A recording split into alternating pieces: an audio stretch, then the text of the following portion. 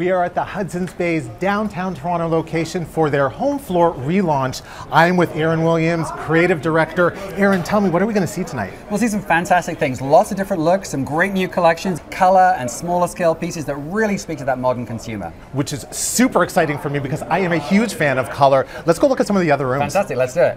So what we have here is a real mixture of textures, because texture is such an important trend when it comes to interiors right now. You're seeing leather, you're seeing rough and rustic looking wood, you're seeing iron in there as well, linens. All of those things mixed together gives you that great kind of industrial studio feel, which we've really pulled together beautifully in this space. Not to mention, it's super comfortable. I love every little detail here.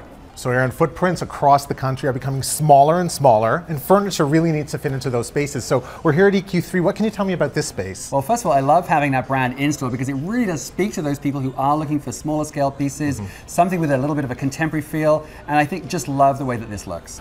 We are in Natuzzi Italia right now. I feel like I'm in some fabulous European apartment. It feels like we're in Milan, doesn't it? So it's exciting to have this brand on the floor. It's such an Italian perspective, so contemporary, and just the attention to detail here is incredible.